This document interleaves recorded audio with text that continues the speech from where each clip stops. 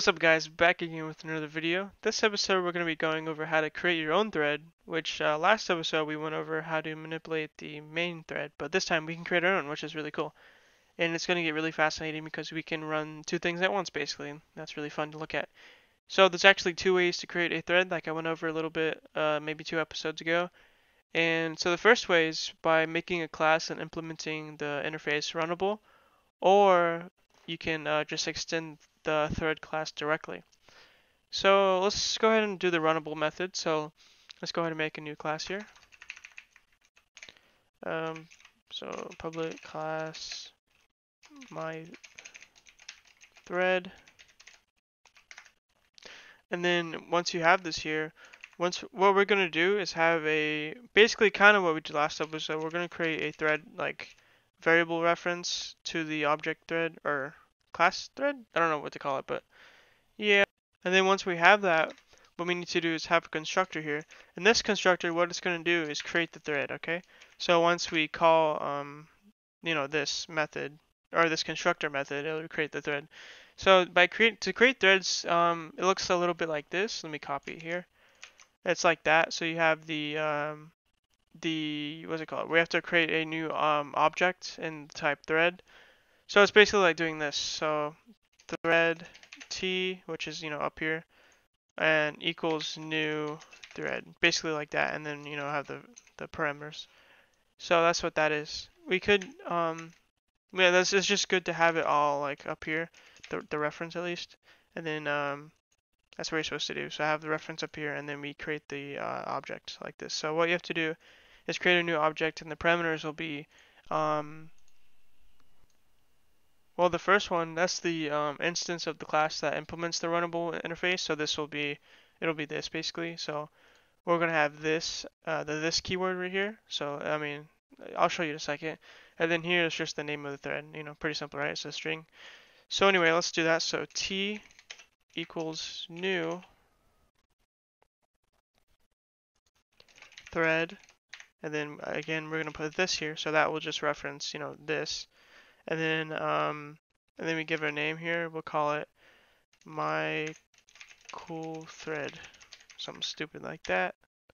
And what's the problem? Oh wait, we forgot to implement Runnable, of course. So go up here and then do implements Runnable. There we go. So now that that clears up because yeah, it just works because this whole method here comes from Runnable. Okay, that's where we're getting it from. So that's why I couldn't recognize it. So what we have to also do, but before we do that, let's just go ahead and print this out. We'll print out child thread created, and then we'll just print out the thread. Okay, that should work. And then so what we have to do, we have an error here because whenever you have an interface, of course, you have to implement the unimplemented methods. So what the implement method is for this is the run method. So we can do public void run. That's the one we have to implement. So inside of run, this will be all of our code that's inside of our thread, okay? So basically anything that you could ever put inside of the main method, the main thread here, which is inside of here, the main method, that can go here because we're making a thread and they're both threads. So that's just code that goes inside of here, anything that you want to run, okay? But what we're gonna have inside of here is just what we had last episode, is that countdown thingy. So let's go ahead and do that. First of all, I have a try statement here, then we'll catch interrupted exception, I believe that's what it was, and then sout e, okay, great, and then we'll do this for int I equal to 5, I is bigger than 0, I minus minus, okay, and then sout I, and then thread dot sleep for 1,000. Great, so that should count down 5 seconds. So that works pretty good. So basically a rundown again of what we did is we created a variable reference here of the object thread, the object type thread, I guess. And then we have a constructor here. So whenever we create a new object of this class, it'll run all this code here. And what this code does is create a new thread, basically. That's what it's doing. And then gives it the name myCoolThread. And then what this does is create basically says that you want to call this method here inside of this class, basically. So that's what, you don't have to really worry about that.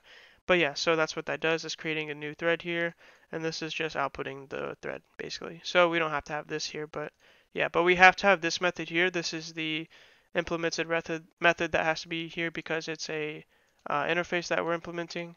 And so we add that, and then anything inside of here will be run. So what we do now, whenever we create a new thread inside of here, if that's where we're going to put it, we have to call this start method. And what the start method does is basically just run this method, the run method. So that's how you start a thread, is just by calling the start method. So let's go ahead and do that. So what we're going to do here is we have to create a new object of this class, obviously. So my thread bear, I don't know what to call it, so I'll just call it bear, equals new my thread. So simple, right? So let's go ahead and run that, and nothing will happen.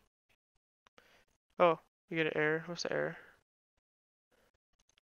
Java class my thread is public, should be declared in the file name. Oh, so I guess whenever you have a public class, you have to have it in a separate file, which is fine. So we'll just get rid of that. Public keyword. Okay, so this runs, and what it's doing is simply just creating the thread, but it's not really doing anything. It's created the thread, but it's not running the thread because we didn't call it the start method, obviously. Like I said, we have to do. So that's good. At least it works now. It says what the child thread is too. It prints it out. So good. It says Michael thread 5 main. Pretty cool, right? And it's within the main thread group, so that's why it says main here, of course. And it's a default priority because we didn't assign one. So awesome, that works. So if we want this countdown to start, this code to run, we have to call the start method. But it's actually not like this. It's not bear.start or bear.run. It's bear.t.start because that's what we set the thread name to be. I don't know why I named it t, but it's just a placeholder. So what we do is call t, which is basically the thread, the object of the thread. Yeah, that makes sense. The object of the thread. So we're calling the object of the thread and then dot start because it's basically a static method, I believe. I'm not really sure, but yeah. So anyway, it's starting this, and let's go ahead and obviously the start method is just going to call run here, and then just start the method. I mean the thread. So let's see what happens.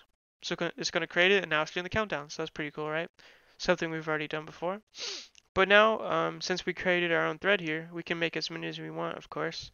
But anyway, before we do that, let's go ahead and create what we did last episode, and let's just go ahead and run some code inside of our main thread here also, alongside this thread.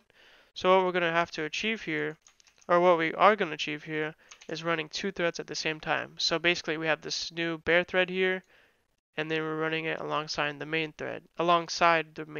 Yeah, so they're running at the same time. So let's see what happens. It's really cool. Watch the console. So then you get 5, 5, 4, 4, 3, 3, 2, 2, 1, 1. So that's really cool. They're running at the same time. That just blows my mind. So yeah, that's what you can do with that. So what we did is create a thread here, and it's very simple. It might seem a little complex, but don't worry, it's really simple. And yeah, so that's how you do that.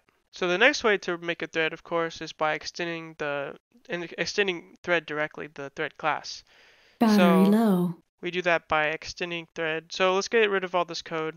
I'm just going to copy this, countdown here because I don't want to type all that out again. So what we're going to do is get rid of all this. And we'll keep this one, but we'll get rid of this one here. And then we'll do, so what we have to do for the second method is extends thread, okay? So if we extend thread, what we have to do then is override the run method, because you just have to do that whenever you extend thread. So no matter what, even if both methods, you always have to do this run method here. You always have to override it.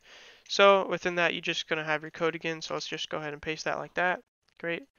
And it's a little unformatted, but oh well. Oops. There we go. So we'll just leave it like that. That's fine. Obviously, well not obviously, but we also need our constructor here again. So new thread. Oh no, my thread. I mean, that's what it was called, my thread.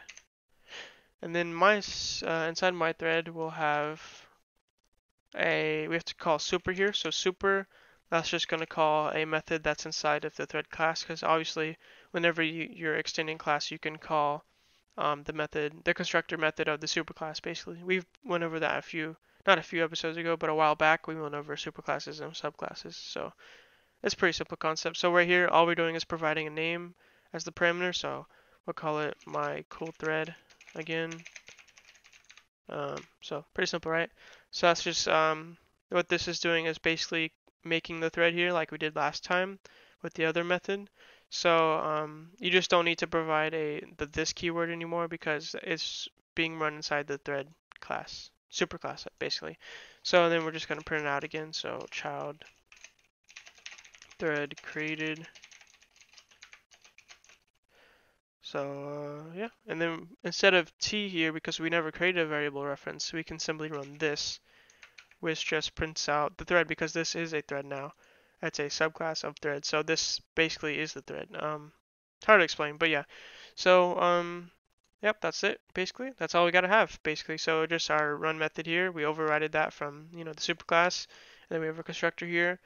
So you might be wondering, how do we start the thread now?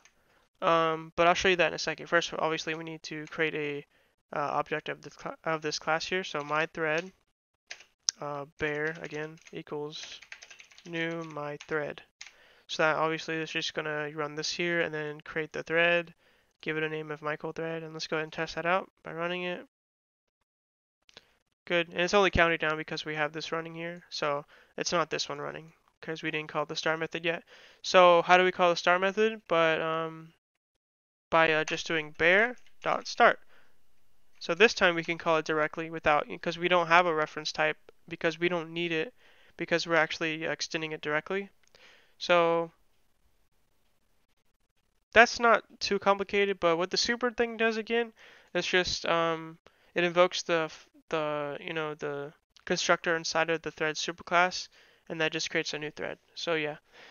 So I mean, they're both very similar, except that whenever you extend thread, you can also extend other methods that come with the threaded superclass, and I'm not going to go over those right now. But yeah, so that's why, if you're wondering why use one over the other, whenever you're just using like this, for example, you only want to run a piece of code, and you don't want to override any other methods that come with the superclass of thread. You would just implement Runnable if you're just going to do something simple like that.